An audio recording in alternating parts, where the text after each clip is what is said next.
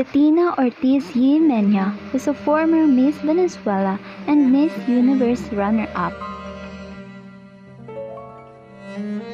The wife of Miami Auto Parts tycoon Herman Ortiz Mena.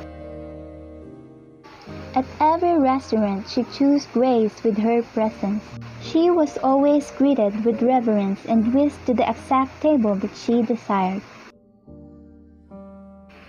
But today, on the table at Sip Sip, her favorite spot on Harbor Island, where she could comfortably sit and eat her cauliflower salad while enjoying a beautiful view, was taken.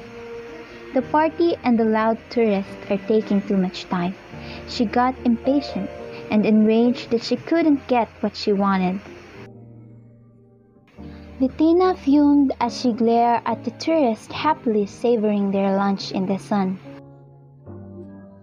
Look how tacky they were. The women overly tanned, wrinkled, and saggy. None of them were properly lifted or buttocks. And the men were even worse, all dressed in old rumpled shirt and shorts, wearing those cheap straw hats sold at the trinket shop on Jamor Street. Why did such people have to come here? Bettina finally snapped and stormed into the kitchen in rage. She runs on the woman with pixie-cut blonde hair named Julie, the owner of the restaurant. Julie, honey, what's the delay-o? I've waited more than 15 minutes for my table. Sorry, Bettina, it's been one of those days. The party of 12 on the terrace showed up first before you did. But the terrace is your prime spot. Why on earth did you let those tourists take up all that space?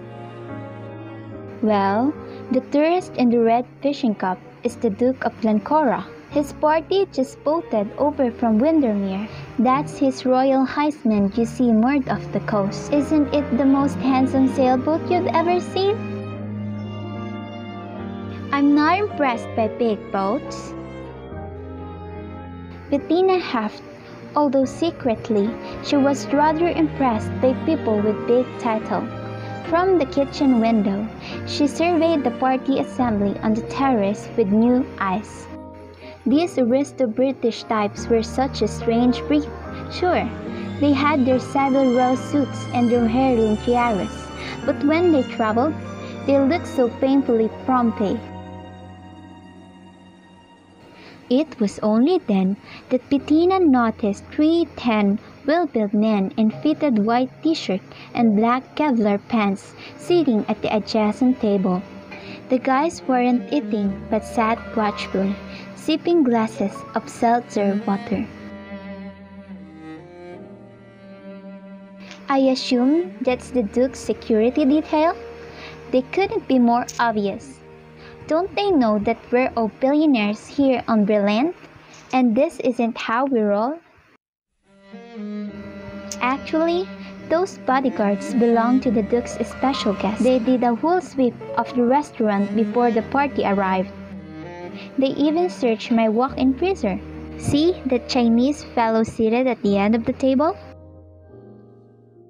Bettina squinted through her Dior Extase sunglasses at the portly, bulbing 70-something Asian man dressed in a nondescript white short-sleeved golf shirt and gray trousers. Oh, I didn't even notice him. Am I supposed to know who he is? That's Alfred Sheng. He looks like their chauffeur. Doesn't he look like that guy who used to drive Jane Weimer around the Falcon Crest?